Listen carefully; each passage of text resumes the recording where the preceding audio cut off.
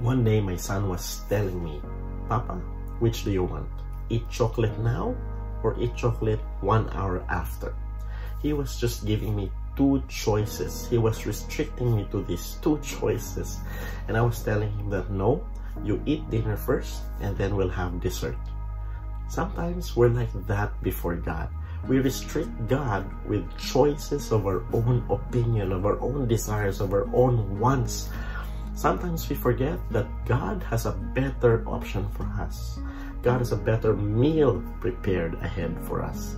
This is Ken Bits on Sharing Tidbits on Faith, Family, and Fullness of Life, reminding us that we need to stop restricting God of the options that He will give to us.